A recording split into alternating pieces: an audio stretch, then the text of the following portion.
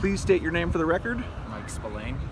In order to credential yourself, about how many escape rooms have you done in your lifetime? This would be probably my 6th.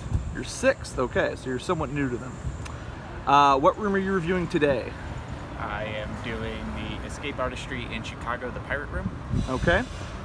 And how would you compare the puzzles and technology in this room as compared to the other rooms you've done in the past?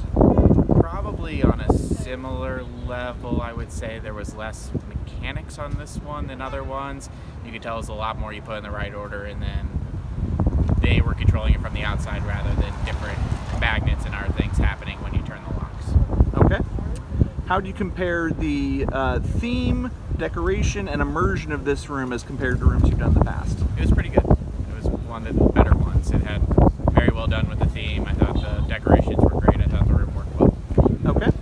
How would you rate the difficulty of this room? Would you say it was too hard, too easy, or about right? About right, bordering on too easy. Okay.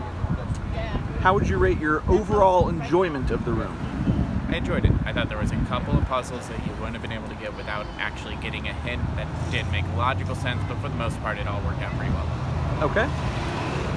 Would you recommend this room to other people? Yeah. Is there anyone you would not recommend this room to? Probably somebody's wanting more of a challenge. Okay. How would you rate your personal performance in this room? Pretty poor.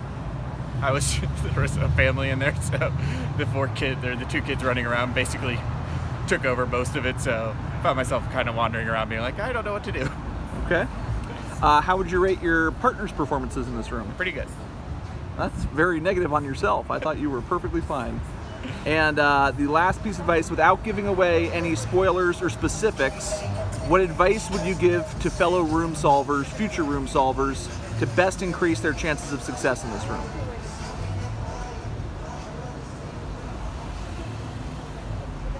Have knowledge of rules of some obscure board games that you may play in Miami. Okay, thank you very much.